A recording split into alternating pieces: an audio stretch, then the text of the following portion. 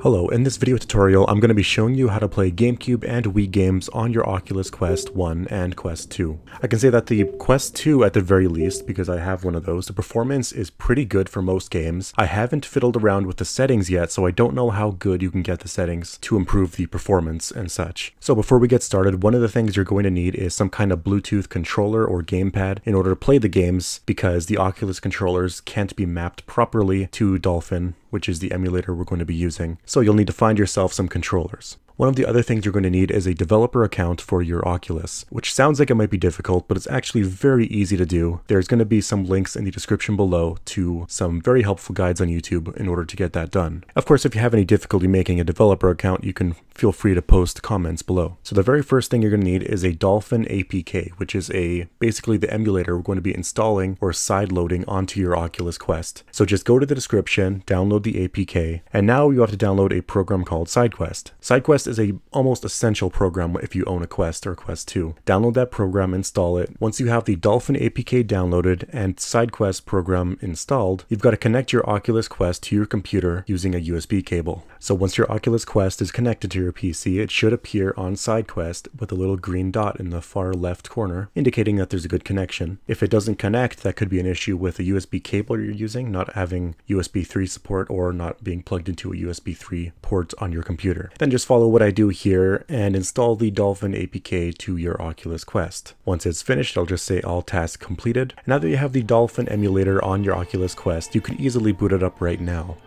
But you're going to need games first. And of course, for legal reasons, I can't show you how to get the games. But assuming you've got some games to play, in my particular instance, I've got The Legend of Zelda Twilight Princess. All you have to do is make a folder on your Oculus Quest at the very root of the hard drive. And if you don't have the option to open your Oculus Quest on your computer, just unplug it, plug it back in, and if you see a prompt on your Quest asking for a data connection, just click Allow. So at the very root of your Oculus, make a folder called Games, and put your game inside there. You can always navigate to that folder in the Dolphin emulator program. So then you want to boot into Dolphin. Make sure you set your filter to unknown sources so you can actually see the Dolphin emulator that you installed. And if you go into settings in Dolphin, you could always set the directory to where the games should be and add your game to the list of games available. Now, in order to actually play these games, you're going to have to use a Bluetooth controller. In the experimental features section of your Oculus, you can actually enable Bluetooth so that you can connect Bluetooth controllers. Every controller is different, so I can't really show you how to connect, but it is basically the same process for any other kind of Bluetooth device. The Dolphin should immediately recognize the gamepad, and then you can just set the particular button configuration. And as you can see from the footage, at the very least with Twilight Princess, the performance is pretty okay. There is some audio tearing sometimes, but that would be my only complaint, I think. But that's going to be it for this video. If you have any questions, feel free to post in the comment section below, and don't forget to drop a like and subscribe for more tutorials just like this.